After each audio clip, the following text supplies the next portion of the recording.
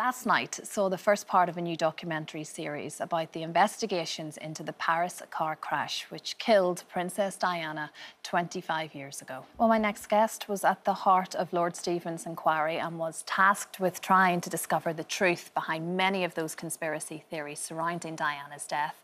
Former Met Police Detective Superintendent Jane Scotchbrook is here alongside Royal Editor Russell Myers. Good morning, both.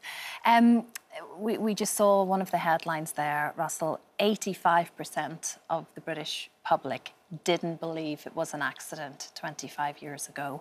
How much did those conspiracy theories weigh on you as a journalist and your memories throughout the year of all of this? Because they haven't really gone away. Well, they haven't, no. I mean, 25 years ago, we're still talking about those theories surrounding Diana's death. I mean, the absolute... the history is ingrained within public consciousness. And I think when Mohammed Valferd was standing there with a printout of a mock-up newspaper saying 85% of the British public believed that there was something untoward in Diana and Dodi's tragic deaths, it really it went across society, across the world, and people thought that there must have been something untoward. And those conspiracy theories were sort of the dawn of the internet as well, and they sort of just spread like wildfire and gave huge problems for the investigating officers, both in France and in the UK at the time, in order to try and debunk the negatives around this horrific tragedy. Yeah, well, Jane, you were one of the senior investigating officers on Operation Paget. Yes.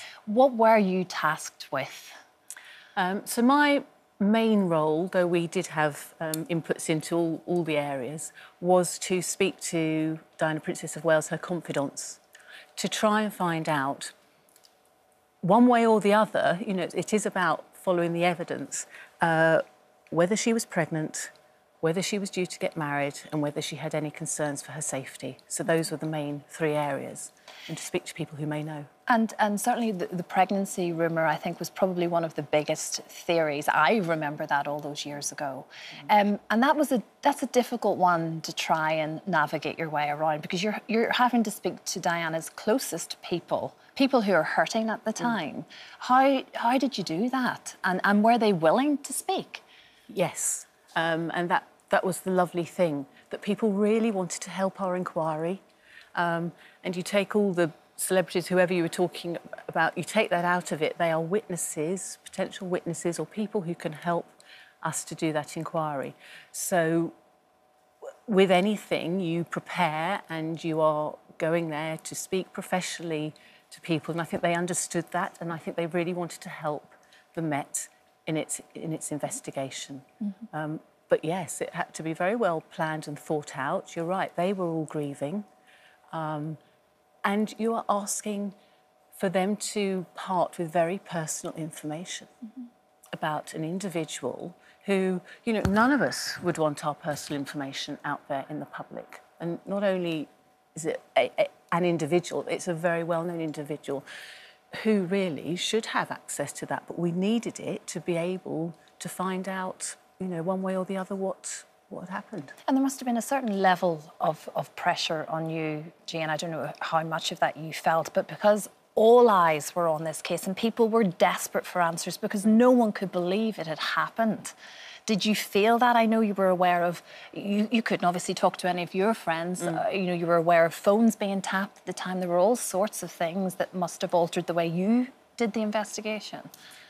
I mean, you don't get investigations much bigger than that, or certainly at that time. So there was a pressure to make sure that we got the right outcome. Personally, yes, I found it really quite isolating. Not that I would have discussed the case with anyone, but just speaking to friends about anything. You know, you just were aware that people would be very interested in what we were doing and what we were investigating.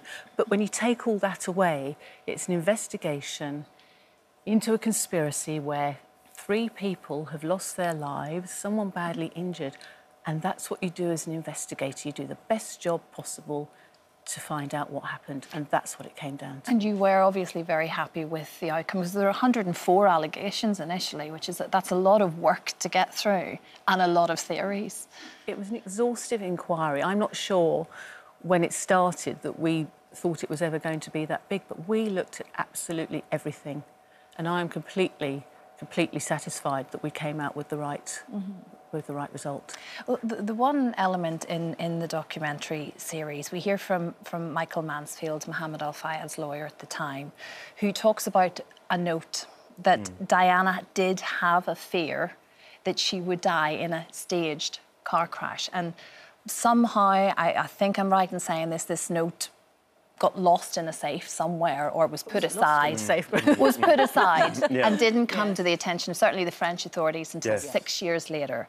How much of that were you aware of, Russell? Jane speaks about the investigation looking into conspiracy theories, and one of these theories actually came from Diana herself, and it stemmed from a conversation that she'd had with her lawyer, Lord Mission, back in 1995, and she said that she believed that she would be a target. I mean, after this meeting, he made a contemporaneous note of this meeting and said that Diana had said that some accident, she believed she would be a target of some accident in her car, such as a pre-prepared brake failure. Now, this was put to the Metropolitan Police, kept in the safe, as you say, but didn't come to light until 6 years after the investigation. So all these theories were being debunked. There was thousands and thousands of pieces of information, thousands of people even coming forward with their own theories, and it made it incredibly difficult for the teams. But like they say in the documentary, they left no stone unturned, and you know the result speaks for itself.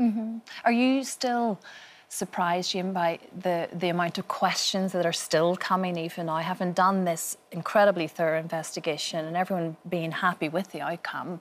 I mean, people are still asking questions. And even in the documentary, they talk of how the investigators, the theories where they were got at. And I know you're the first to say you certainly were not. No. But it's still happening. Yes.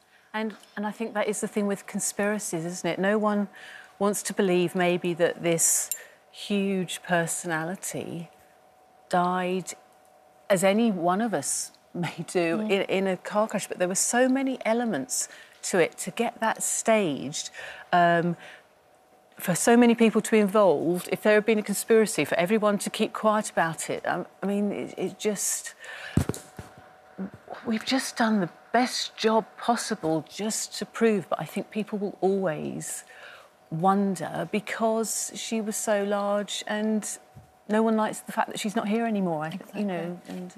How do you think this documentary will sit with the princes, Russell? Because I know they don't ever want to see the Martin Bashir, the infamous broadcast again. The BBC have said they won't broadcast it again.